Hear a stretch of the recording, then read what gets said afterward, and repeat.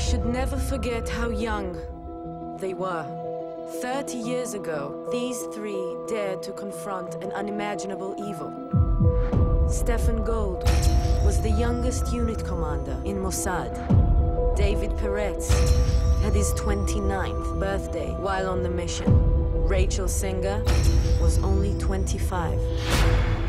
So first time in the field. Good, that's good. Welcome to the mission. Their assignment had been to capture the surgeon of Birkenau, a man whose sadistic experiments left thousands disfigured or dead. It's a brave thing you're doing. I'm not brave. I'm terrified.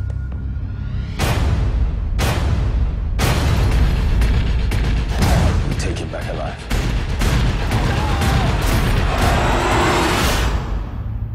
We show the world what he did. You're trembling. I think you're the one that is afraid, David. Afraid of the monster. We followed. Oh, God. Only 4 people know what happened here. No matter what, the truth stays in this room, between us. What if we could go back? Would it be different? We can't go back. We have to deal with it. What does that mean? Deal with it.